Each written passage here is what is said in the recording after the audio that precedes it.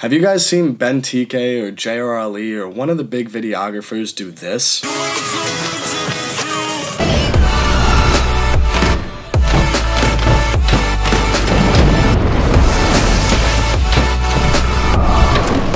If that's something you want to learn, stay tuned because in this video we're going to be going over how to do the opening door transition. We're going to be doing this tutorial completely inside of Adobe After Effects. And by the way, if this is your first time to the channel, consider subscribing. It'd be greatly appreciated and help out my movement. But now that I've said that, let's hop on the computer and start this tutorial. So once you've taken your door clip into your timeline, you want to scrub through it and find the portion that you think is going to work best for this effect. Trim off the edges and just leave the portion that you're planning to use. So the first thing you have to do is begin to mask out your door frame. To do this, click the pen tool, zoom in, and start cutting out the frame of your door. Once you made your first mask, you have to change the mask mode to none so that you can still see the entire image. And while you're at it, toggle your mask path keyframe so that you can mask out the entire duration of the clip. And that is the next step of it, where you have to go through the entire length of the clip and make sure that your mask is over the door the entire time. I'm going to speed up this process because we're just repeating that masking step over and over again.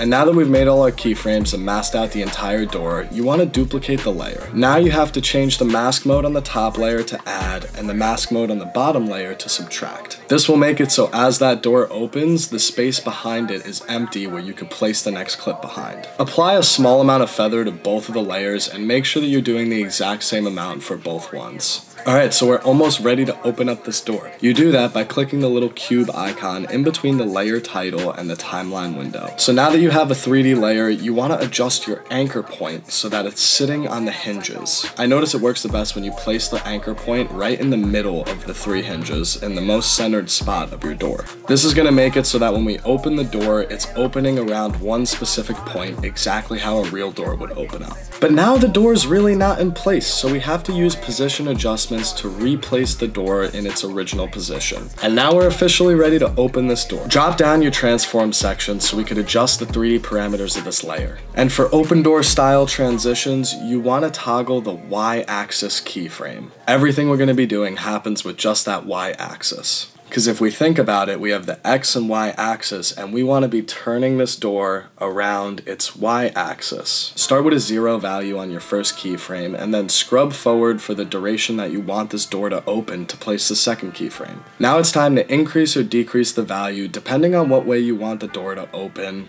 And you want to change it till it gets to the point that the door's basically disappeared, which is essentially it being fully opened. And as you play back through it, you realize you just made a door open that was completely closed in the footage you shot. One of the final steps that I always like to do is to add easy ease to the Y-axis keyframes. This is just going to smooth it out a little bit and make it look ever so slightly more realistic.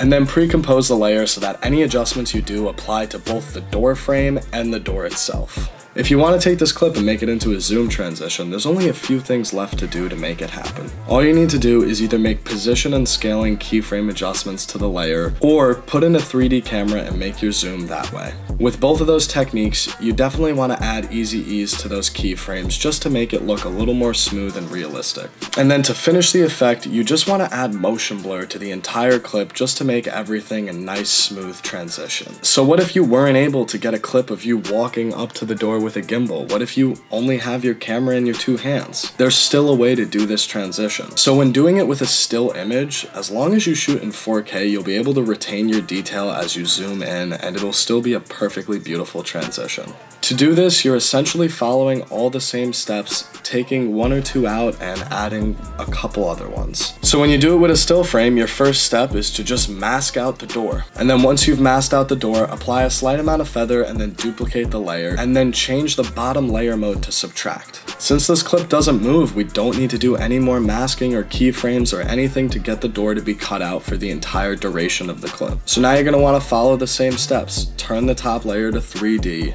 reposition the anchor point to the hinges, and then adjust the Y-axis so that the door opens up. One thing I always like to do when using a still frame is to add a small scaling adjustment throughout the entire duration of the clip to mimic some form of movement. If you also want to add camera shake or something along those lines, since you've already pre-composed the layers and done all of your effect, it's gonna affect everything as one. And you shouldn't run into any issues with the door being misplaced or anything like that. And then just like in the last one, if you want to make this into a zoom transition, you have to pre-compose the layer once more and then redo the scaling and position adjustments at the specific point that you want it to zoom into the next clip. So you may be thinking, what if I got a clip that has 3 doors in it? Honestly speaking, there's only 2 things that you have to do differently from the rest of the techniques that I taught you today. So with 2-door zoom transitions, you need 3 layers. The top layer for the right door, the middle layer for the left door, and the bottom layer for both of those masks to be subtracted. I found the best way to do it to start with just 1 layer, do 2 masks on 1 layer, and then work your way to the rest. So make sure your masks are set to none, and do the necessary masking to cut out the doors for the entire duration of the clip. Then make 2 duplications of this layer,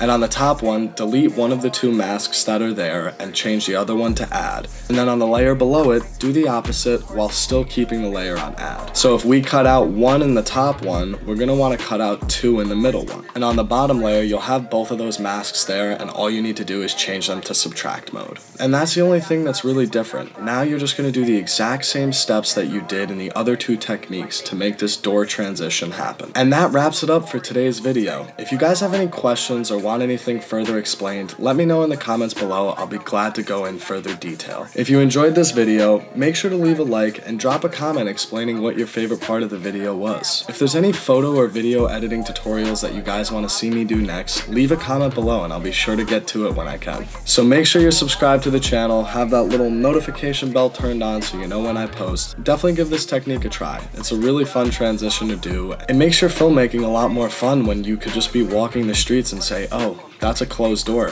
Wait, I could actually use that as a transition. It opens up your creativity and the possibilities that you could do while editing. But with that being said, I'm Durante. I hope you all enjoyed this video, and I will see you in the next one.